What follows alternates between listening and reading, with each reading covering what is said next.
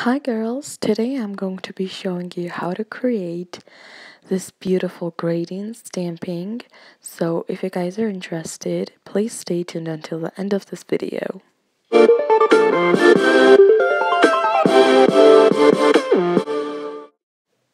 So here I'm using the polishes from my local store. It's Golden Rose polishes, and I actually peel the sticker from the nail polish and use it to clean my messy stamper.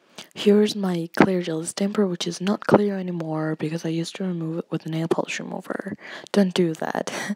So here's my scraper and the colors that I'm going to be using for gradient. So first start off with your white base coat and paint your nails all white because gradient is best over white base coat. I did 2 coats, but if your polish is opaque enough, you can only apply 1 coat of white polish. And don't forget to rub the tip. I am using this white polish with a maxi brush. Okay, and then you're gonna clean around your nails. I'm gonna be using this stamping plate from Winstonia. If you guys are interested, I will link it down below for you guys. It's very cheap and it has 11 designs, plus the design that I'm going to be using.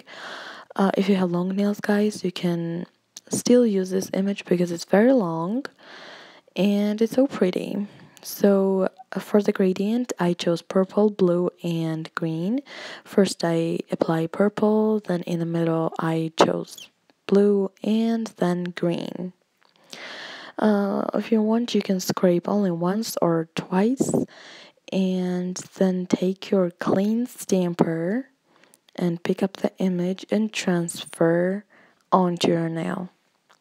This time I didn't use the peel off liquid latex barrier around my nails just to save it because I think that it's very easy to remove without liquid latex, so I skipped that. Now then you must clean your stamper, scraper, and stamping plate and do the whole process again. Apply polish, scrape, and pick up the image. Then just simply stamp it onto your nail. Then, as always, in between each use, clean your stamper, scraper, stamping plate, and do the whole process again.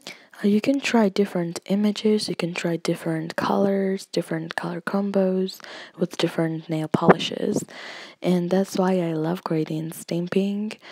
And then you have to clean up the mess around your nails and apply top coat, but make sure that you're doing the floating technique. It's basically not touching the brush onto your manicure when you're applying polish across your nail. And also, you must rub the tip and apply a little thickly to prevent and avoid smearing your beautiful artwork. Make sure that you rub the tip once again. And that's it, guys. I hope you enjoyed the video, and thanks for watching. Bye bye.